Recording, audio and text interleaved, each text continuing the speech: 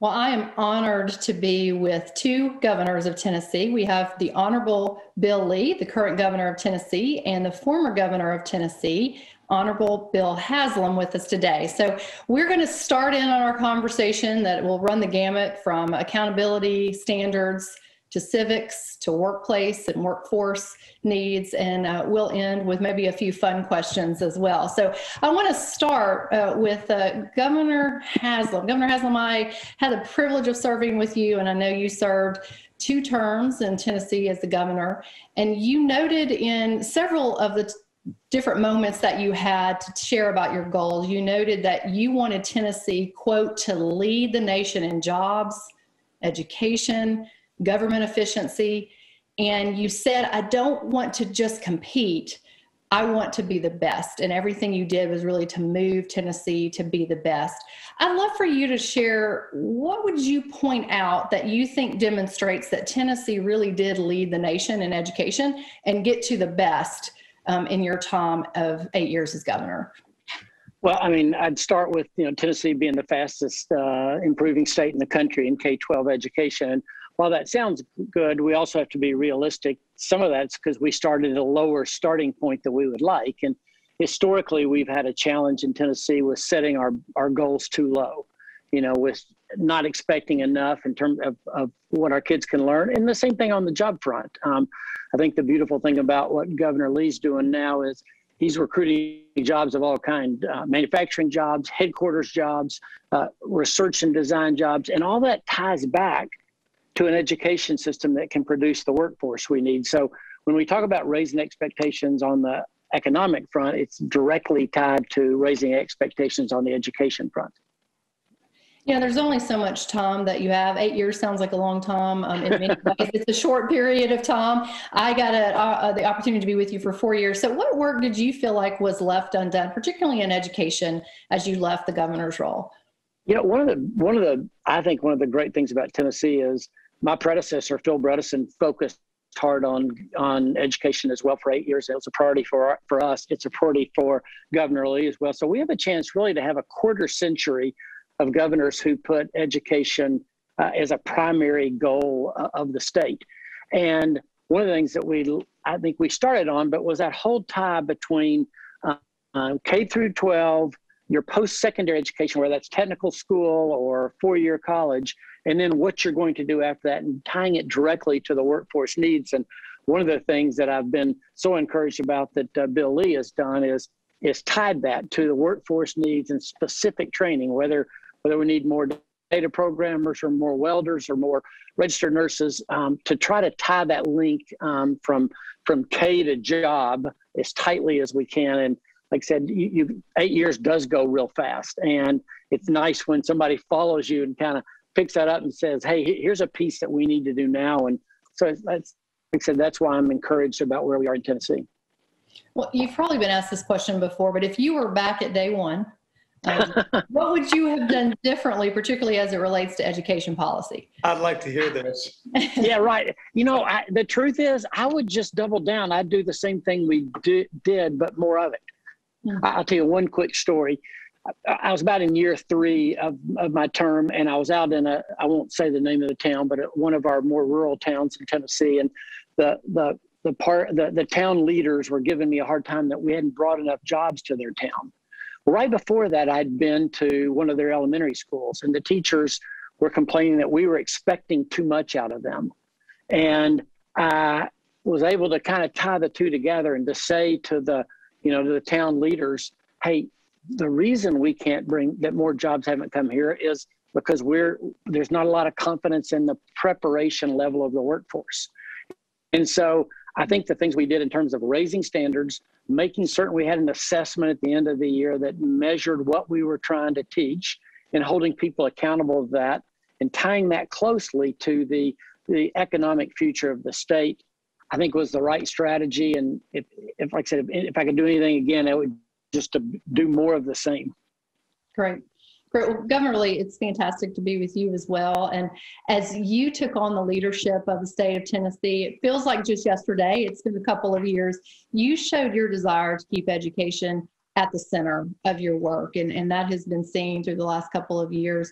you were quoted as saying on the campaign trail and certainly in your time in the governor's seat, that the reason we place so much focus on education is because students should be prepared for what's in front of them. They should be prepared for productive lives, not just the latest standardized tests. So, picking up where Governor Haslam just spoke about standardized testing, tell us your thoughts on the role of standardized testing and what do you think it should be in terms of our students' lives moving forward in Tennessee?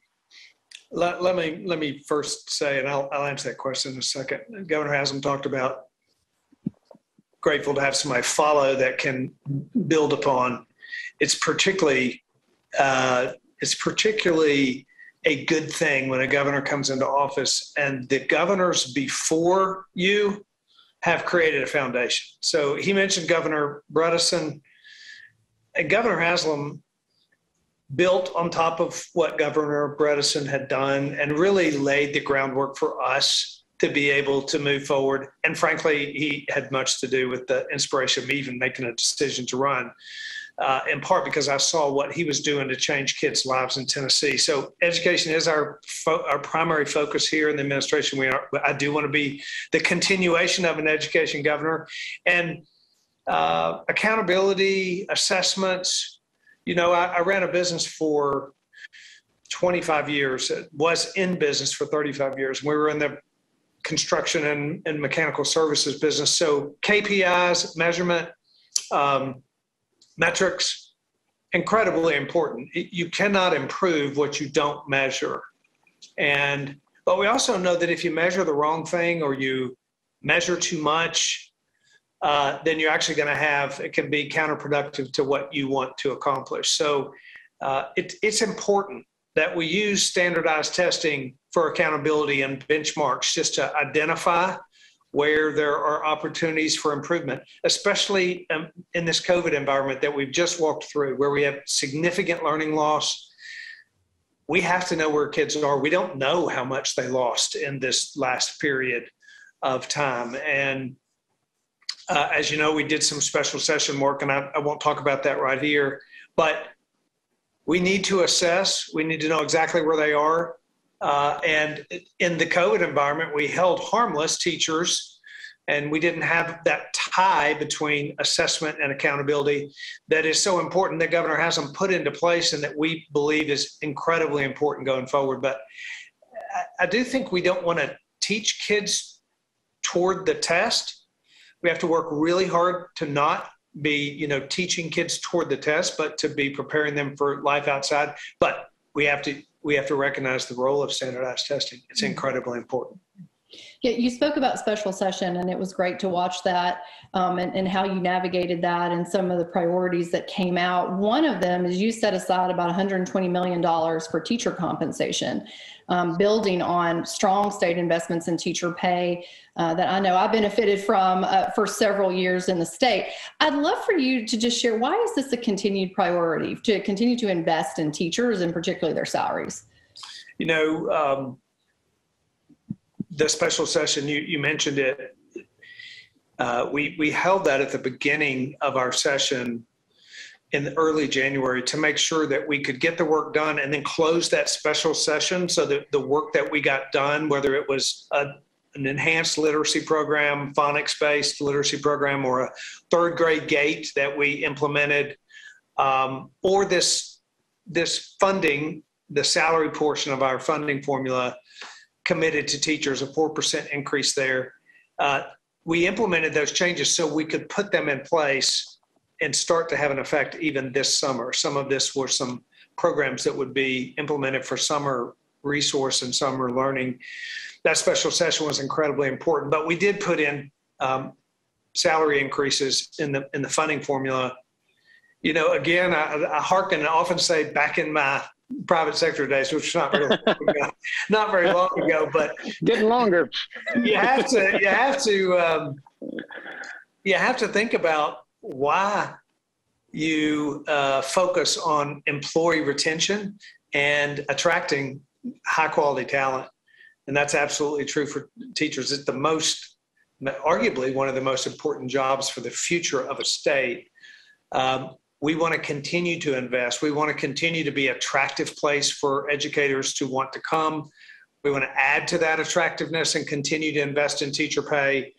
And especially because we do have a system that has accountability built into it in the pay structure. And so if we can make the right adjustments to that, then we'll be an attractive place for teachers. Well said. And I think we all appreciate how you did the special session and the work that was able to take place quickly after that. So I'm going to turn our attention to civics. And I think we would all agree, particularly I'm honored to be with two people who have put this as first and foremost in their minds and how they've led. So I'll start with you, Governor Haslam. During your time as governor, you oversaw not one, but I counted them, 3 standards positions in multiple content areas. I happen to be part of multiple of those, including an area that many states honestly set on the back burner and didn't do anything with it because of the political battles, and that was revising the social studies standards and making social studies a priority in the state. Your first term saw the first revision. Your second term included another revision, and then my last year as commissioner, your last year as governor, we were focused on getting the Tennessee standards right and making sure they were clear. So these discussions and battles, quite frankly, were never easy, especially since Tennessee is one of the few states, I mean, only one of less than 5 that actually test social studies knowledge in all grade levels, starting in 3rd grade. So with that backdrop, I'd love for you to share, why has Tennessee prioritized these efforts and continue to keep a focus on social studies in the state? You know, I think there's a lot of us in the country, elected officials and everyone else, who are concerned about the level of civic knowledge in the population. And, you know, we have to realize the world we live in. We live in a world where, unfortunately, most people get their news from opinion shows on cable TV or from social media, neither of which have been edited or fact-checked. And the level of knowledge about how government works is depressingly low. And so I think one of the things we've tried to do in Tennessee is make people understand, how do we get this great country we live in, even with all of its faults, how did we get here? And what are the decisions that people made along the way that led us to where we are today? And how does all this work? You know, not just the whole, how does a bill become a law video that we all remember, but what's the relationship between the executive branch of government and the legislative? How does the judicial branch play in? All those things are critical, and I think some of the things that concern us the most about the country come from people just not really understanding how we got here and how it's supposed to work. So again, I think in Tennessee, we've worked hard to talk about having the right standards in place, and then, as you said, like with everything else, measuring to see if students are actually learning that. Yeah, how do you think this focus on teaching social studies from a young age all the way up through senior and high school, how do you think that actually builds a foundation for a more civic-minded set of Tennessee residents? Sometimes my fear is that we all take, you know, I'm Governor Lita, so I've got grandkids, and you kind of think about the world they're growing up in, and you think about, do they have a sense of how we got here and an appreciation for that? And we live in a world that today is all about self-actualization. You know, everybody, the kind of the code word is live your best life, you be you, you know, et cetera. Well, we got here from a lot of people living lives of self-sacrifice. And I think at its best, civics teaches us and shows us the sacrifice that a lot of people have made to get us where we are today. And for me, that's a part that I want to make certain, not just my grandkids, but everybody else has an appreciation. I say that realizing that all the faults we have as a state and all the faults we have as a country, but realizing we're still the best there's been. And we got that way because a lot of people lived sacrificial lives to do that. Yeah, and what great models in both of you, 2 people who had lots of success, and you turned your attention to servant leadership, serving in the state as the governor of Tennessee. So Governor Lee, I want to turn to you. You have intentionally elevated civics education, maybe even in a deeper way in the state, by creating now a governor's civics seal that doubles the number of schools and students that now have access specifically to civic education. I'd love to hear from your perspective what you think the responsibility is of the state to ensure that young people understand that civic responsibility and the place they have in America and in the world. No, the words Governor Haslam used were just spot on. We do live in the greatest country in the world, and those of us who have had the privilege and opportunity to find ourselves in the spots that we have, we know that. But I've told my children, I said, one of the challenges that America faces is the longer we are in that position, you have generation upon generation that have been that have had freedom and protection and the liberties and the rights and all that is, and lived in a country that has a uniquely constructed government that is very different from most countries around the world. But if that's all you've known for generation after generation, then you begin to take it for granted.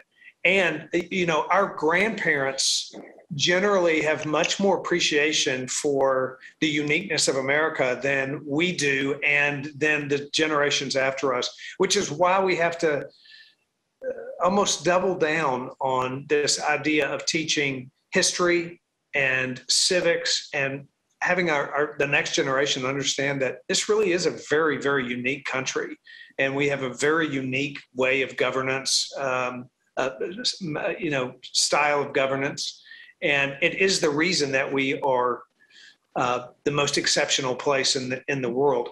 And they will never learn that unless we are very intentional and very focused on it. So, Governor Haslam ought to be really proud about this. Fordham Institute they rank and recognize states and their history and civic standards. And we've been recognized as a top 5 state in America for our U.S. history and our civic standards, which occurred before I got here. And that ranking is because there's been a lot of work done previous to this. We just want to build on top of that. So we've created a civic seal that actually gives grants. It awards grants to schools that are going above and beyond to expand civics in particular in their schools, to give unique and innovative programs that teach children in ways that are even beyond the standards that we have that are top 5 in the country. Schools can they can compete for, or they can apply for this civic seal. And we've given out over $500,000 worth of grants so far. We've doubled down on that grant program. So we'll be doing more of that in the years ahead. But our goal is to build upon what Governor Haslam's done. And that is to teach our kids that we do live in the most exceptional nation in the world, and we want them to know that. Mm-hmm. Hey, Candice, let me jump in.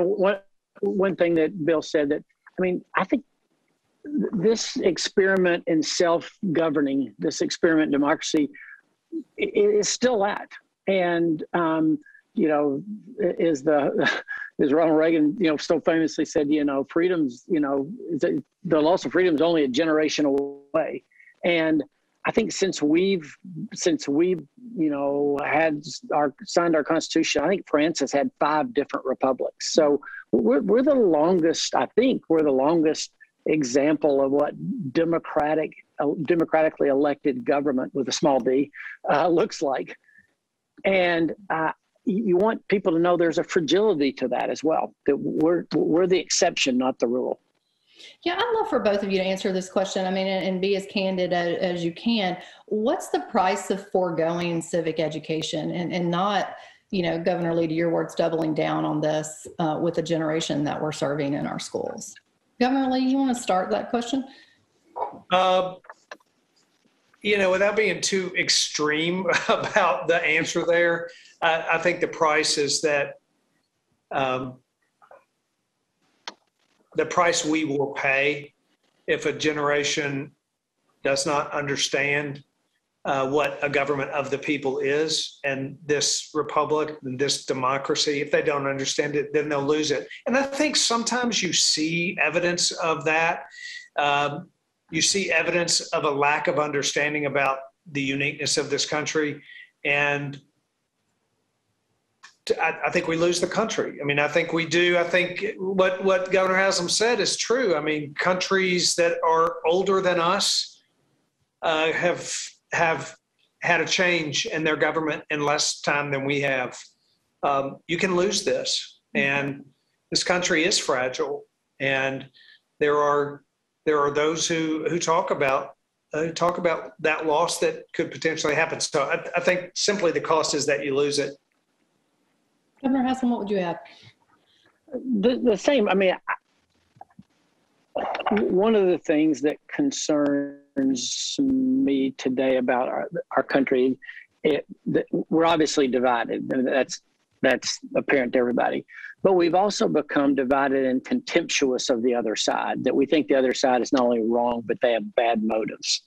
And because of that, this sense of, are we going to have a democratic process that is the model of the rest of the world, of fair and open elections, and then we respect the results of those elections as part of the democratic process? But that's what our founders set us up to do, and it was a bold undertaking. And again, I don't think people, because we've enjoyed the bounty and the privilege of that, I don't think there's a sense that it can slip away. And Bill said he didn't want to use too dramatic a language, but I think every now and then calling that clarion call that says, don't take this for granted. Mm-hmm. That's right. Very meaningful conversation. I'd love to switch gears a bit, because I do think having a workforce that's engaged and feeling competent and confident about what they're doing really also helps build citizens that care about America and the place in the world. So both of you have focused a great deal on workforce issues as governors, not the least of which was providing sort of opportunities under Governor Haslam to start getting a post-secondary education under this vision of Tennessee Promise, eventually Tennessee Reconnect, for all adults to go back and finish their college education under that unifying vision of Drive to 55. So Governor Haslam, I'll start with you. What are you most proud of from the work that has happened in Tennessee under this umbrella of workforce development? Well, I do think it's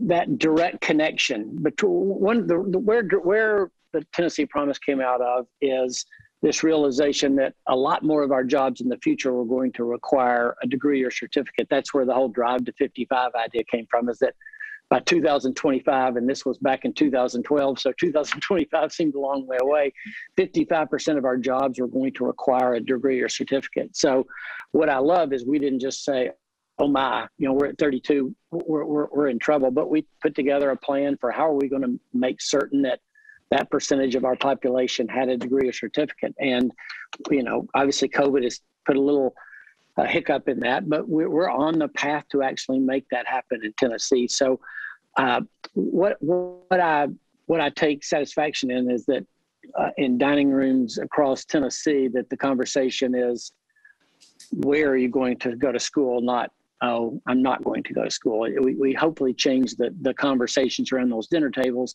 which I think changes the ultimate employment trajectory for those family members. True. Governor Lee, you are leading a variety of efforts on a variety of fronts to get citizens ready to work. And as a businessman, I think you understand how important it is to have that readiness on day one. I'd love for you to talk more about your future workforce initiative that has started in Tennessee, and how are you keeping this ball moving forward that may have started under Drive to 55? Drive to 55 really did start different conversations around the state. I served on the Higher Education Commission because I was privileged to be appointed by the governor to serve there. I thought it was the big salary. I thought it was the big salary that came along with that. Yeah, that was a big salary. I learned a lot, and really kind of it helped me a lot to be on that Higher Education Commission for a couple of years, 3 or 4 years, 4 years before I became the governor, to understand the multiple pathways there are for kids in Tennessee. So we wanted to build upon that. We created something called the Futures Workforce Initiative. And it's really, my background is that I worked in a company. I have an engineering background. I worked in a company that had, let's say, STEM-related occupations throughout, but it also had the vast majority of workers that were skilled workers, plumbers and pipe fitters and welders and electricians and technicians. And so my efforts and my thoughts are that we need to expand, really, the STEM opportunities in our state. So through the Future Workforce Initiative, we've created 100 new middle school programs. We've increased dual enrollment opportunities for students. We have in our post-secondary work, because now through Tennessee Promise, we have so many people that have access to post-secondary. And we have colleges of applied technology all across Tennessee. And we've worked, I'll talk a little bit in a minute about something we call the GIVE Act, the Investment in Vocational Education Act, which is a high school-based program. But that program has created, along with this STEM emphasis, has created a real surge into our colleges of applied technology. We had prior to this past year, 11,000 person waiting lists in TCATs. So we put $100 million in our budget this year to clear the waiting list on TCATs. We did create, I'll go ahead and say it, we created something called the Governor's Investment in Vocational Education Act, the GIVE Act, which started with $25 million grants for high school programs across the state that are CTE programs primarily. They're actually beyond that. They're STEM related, but basically CTE programs. And we've added to that another 25 million. So this combination, along with a real focus on apprenticeships, we've had a 25% increase in apprenticeships over the last 2 years. All of that we think is going to develop a workforce. When Governor Haslam, when he was the governor and I was the governor-elect, he invited me to come in and sit in on and be a part of conversations with a company that was thinking about coming to Tennessee, and ECD, Economic Community Development Conversations, which was a great opportunity for me. And now I'm in that spot of talking to major companies from around the globe that are considering locating their companies in our state for a variety of reasons. And I would say the number one conversation we have with those companies is workforce development. So that's why we've gone so hard and so strong to build upon what was already in place when I got here. Right.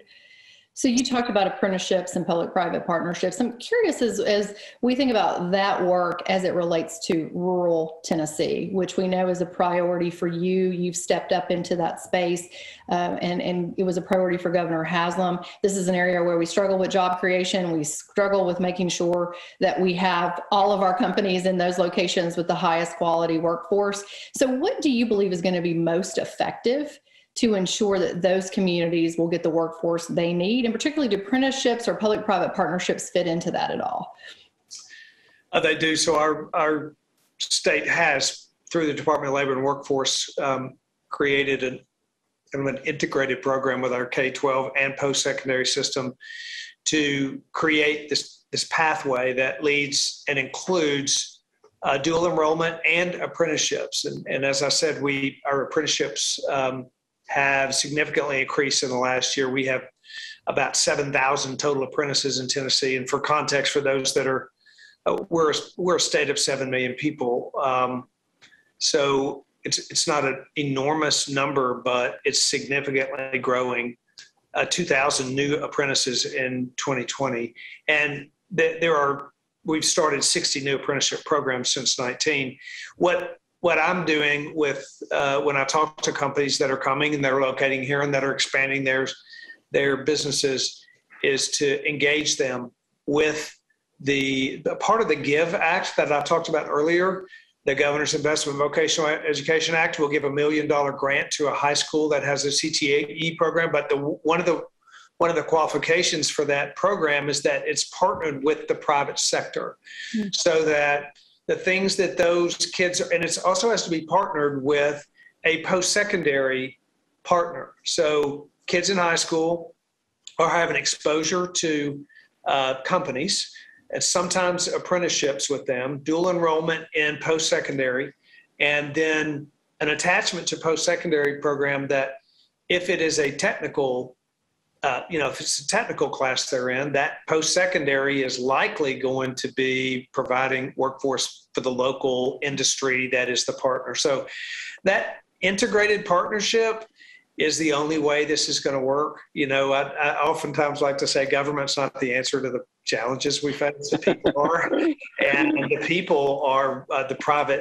private companies out there, the nonprofits, the organizations that we can create a structure, but the people, the nonprofits, the private sector, those partnerships is how we're going to get things done. Mm-hmm.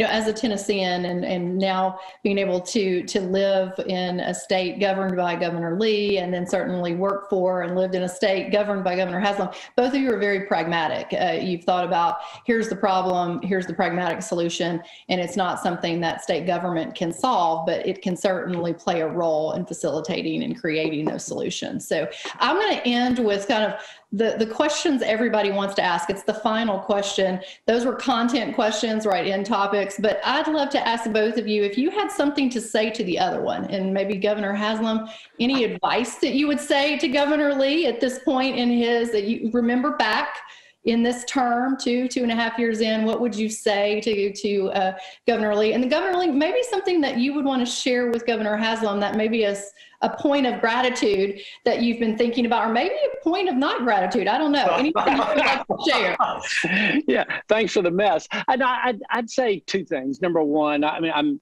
tell people this. I got asked it yesterday by a TV reporter. It gives me great satisfaction to have somebody like Bill follow me, because he's doing it for the right reasons. And there are a lot of people that just want to go play a governor, or play a senator, and be on social media and say all the things to get attention. And there's some people like Bill who actually are doing it because they think this is a way to serve. And I would tell him what I think he already knows is all of us are just wired to want to make an impact with our lives. And I knew when I was in office that it was a wonderful chance to have that kind of leverage to help change the trajectory of more people's lives than I thought. But now that I'm out, I realize even more true how that is. It is just, I don't know of a better platform to use to serve. And again, the political stage is full of people who are up there because they like it being a stage. And one of the things I like about Bill is he sees it as a platform to serve. And my only observation would be, since I'm out, I thought that was true, but it's even more true. All right, Governor Lee, thoughts? Well, the truth is that Governor Haslam and I connect regularly. He has been very gracious to answer my call and say, hey, can I get together with you and ask you a question or two?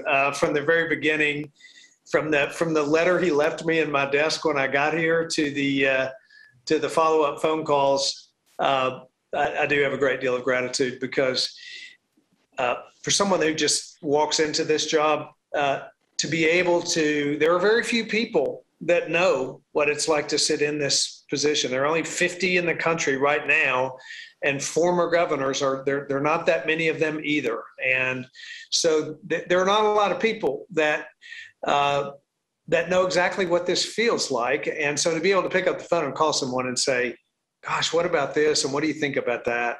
Is a great help. He's been just that. And I'm very grateful for the work he did, the foundations he laid. Following a great governor is, on the one hand, it's a little bit of a high bar, but on the other hand, it is an incredible opportunity to be able to build upon something that's already happened. So we, as I tell him every time we hang up the phone, I always feel better when I talk to you. And I'm grateful for that.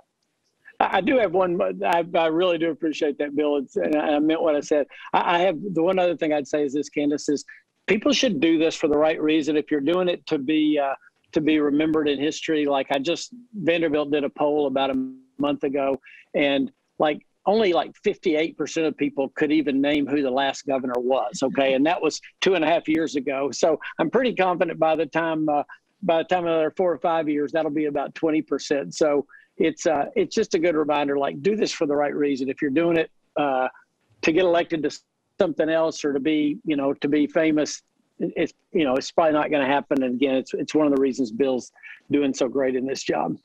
Well, this has been an amazingly rich conversation. The only thing I would have changed is if y'all were in my living room and we were drinking coffee having this conversation. But it's such a great conversation with two people who truly are servant leaders in the work they've done in Tennessee and continue to do in Tennessee. So thank you for this conversation and look forward to our next opportunity to connect.